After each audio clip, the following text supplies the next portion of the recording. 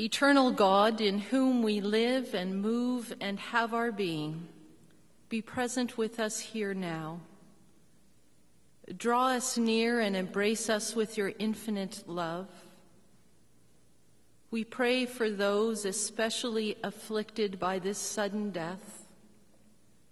We pray that you would be the source of strength and comfort. We remember as well those who were injured in this accident. We pray for their friends and family, and we ask for their recoveries, that they will be swift and complete. O God, lighten our darkness. Guide us through this time of despair and doubt. Let us know of your presence in our midst, that we might be strengthened by your love and your peace. Amen.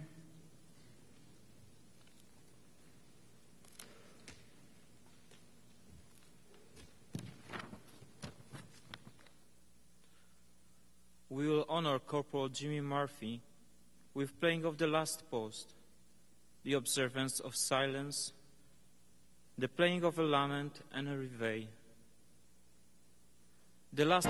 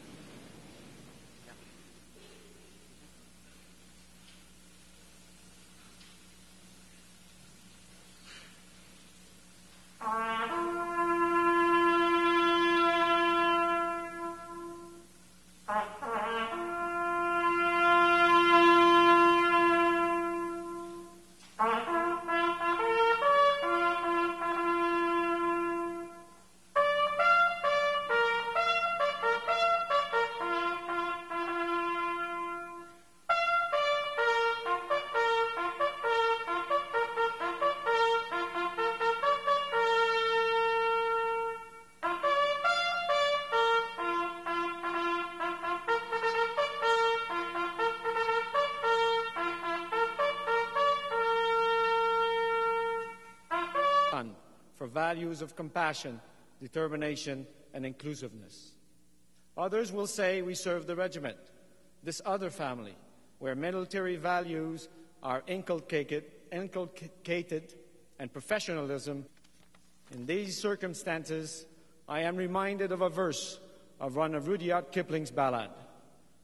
Yes, making mock of uniforms that guard you while you sleep is cheaper than them uniforms, and their starvation cheap.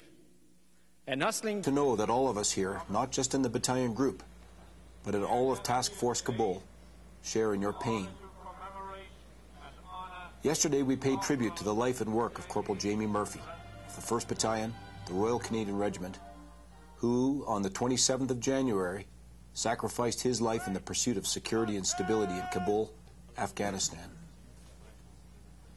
A memorial ceremony was conducted at Camp Julian, during which Corporal Murphy was eulogized by Corporal Donald LeBlanc. It was impossible to stop him, and the funny thing was, he just didn't want to.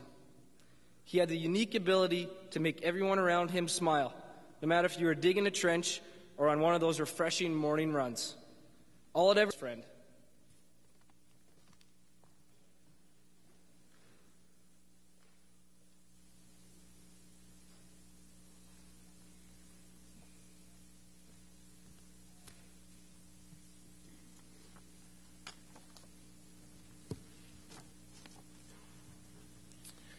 Friends, let's pray.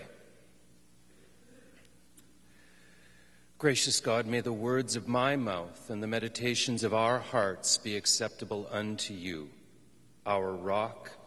His family and friends is profound. But the shattering of dreams is not a new experience. The passage that we heard from Isaiah 42 is God's declaration to an ancient nation whose hopes and dreams had been shattered by defeat. Isaiah tells the people that God will make them a nation that can bear witness to hope and to justice. The prophet declares that through them, the dream of God's justice